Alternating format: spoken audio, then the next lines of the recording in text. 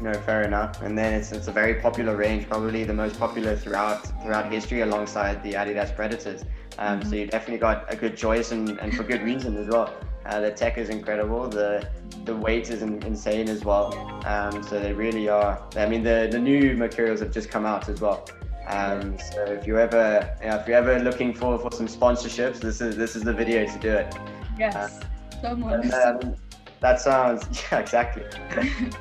But no, that sounds great. And were there any telltale signs when you're wearing boots that you're like, yes, I really like these boots? Is there anything that sort of made you think that?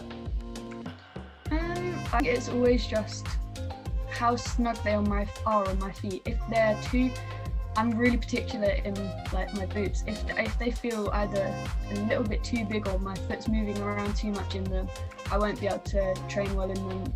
It would just be a disaster. So that's all in my head probably. But if they fit nice and tight to my feet, then I just feel like I can do quicker feet, like quicker movement and things like that. So yeah, that's the main thing, just tight to my feet. No, of course. And I mean, it's definitely something that plays into the psychology of football boots, which I've done a piece on my website about. And it's really interesting how, like, going back to Jack Grealish and some other football players as well, like Benzema, who have gone back to some football boots where they had their best form in.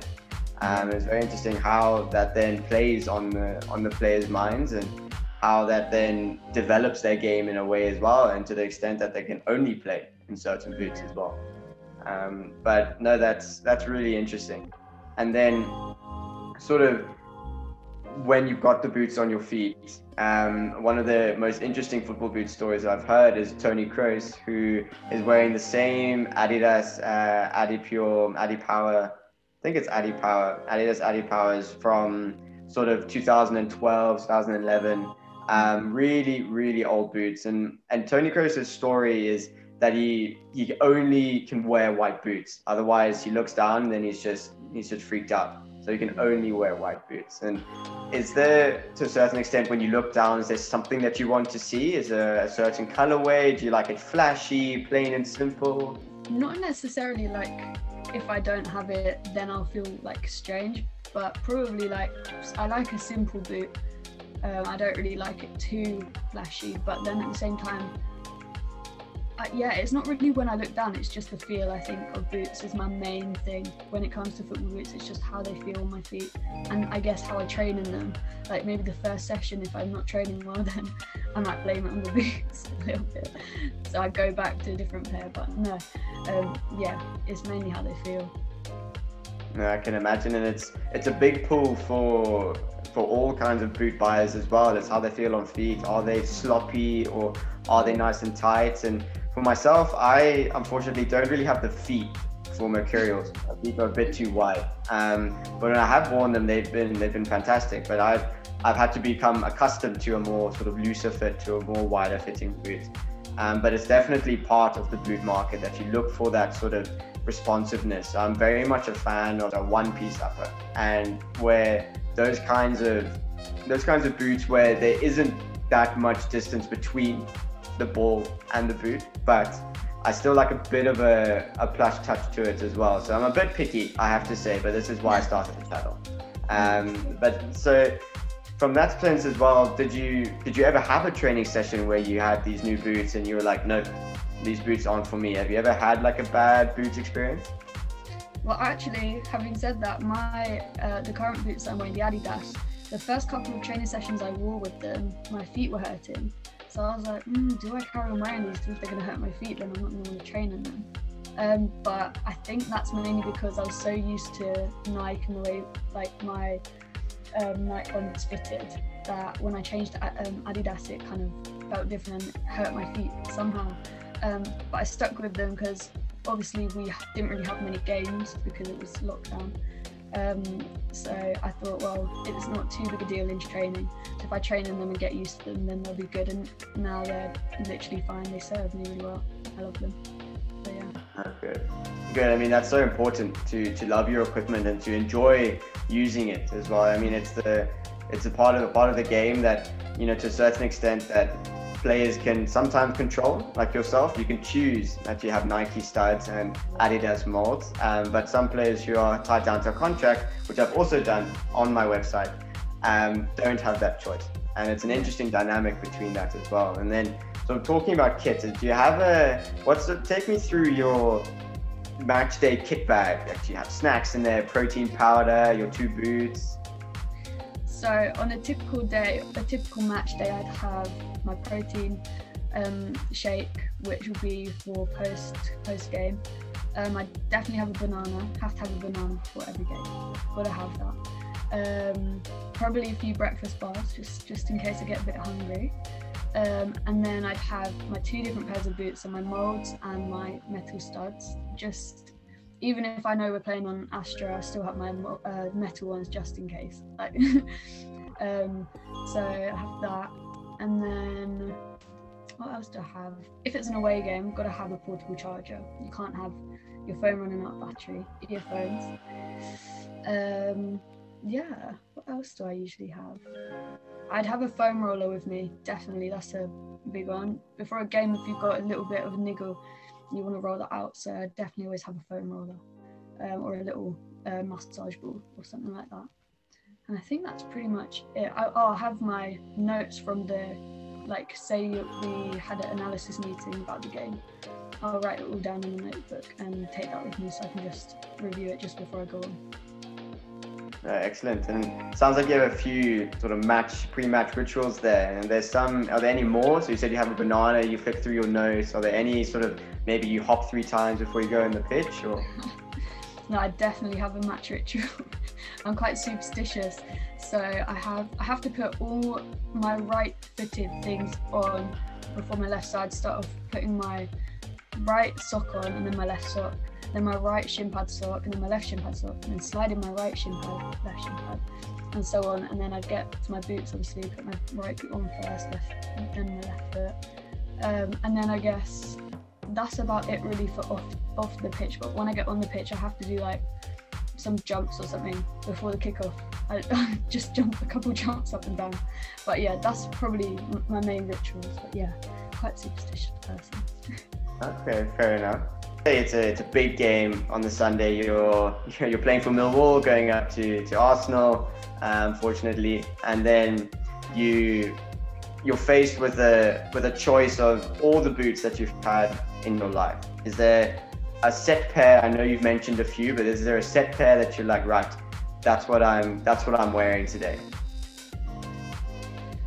I think it would be, I haven't been able to show you them. The ones I left in uni, they're the Phantom, the Nike Phantom line, but the molds. And because I wore them in so much over lockdown, like when they're so worn in, they're just like so comfortable and just so like light on your feet. So I definitely have to go for that pair, I think. And I mean, fair enough. And I mean, myself has to be the Puma one 19.1. I love a bit of lace customization. I love the one-piece upper and then a bit of a leather toe box as well. And on that note, have you ever been sort of a leather fan, or have you always been more towards synthetic just because that's what's been available or cheapest? I've been more synthetic like my whole time. I think the only leather boots I had was the Pumas when I was younger.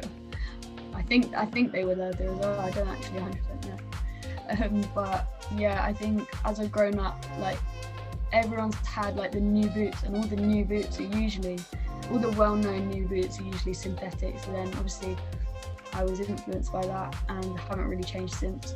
And now I feel like if I had leather, it might be like, I feel like it'd be too heavy on my feet or too bulky or something. So that's probably just me in my head thinking that. And in that sense, have you ever sort of thought about the aesthetic of football boots? So like, okay, I shouldn't buy these boots because, you know, I'm wearing a blue and white kit, or I'm I've gone this route and then I'm loyal to this brand. And then more so, have you ever thought about how boots look when you're like sort of when you wear them, when you were buying them? Or yeah, that is definitely a factor. I think not a huge factor, but I definitely think about it.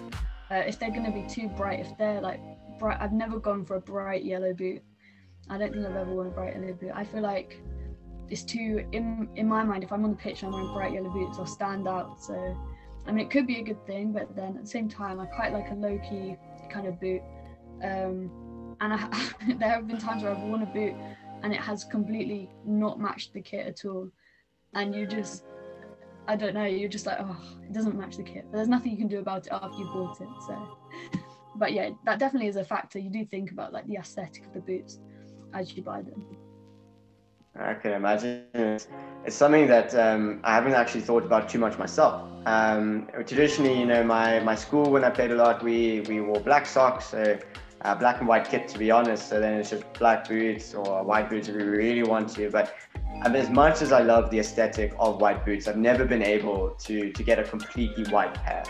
And I would just not be able to face those muddy pitches with those white boots.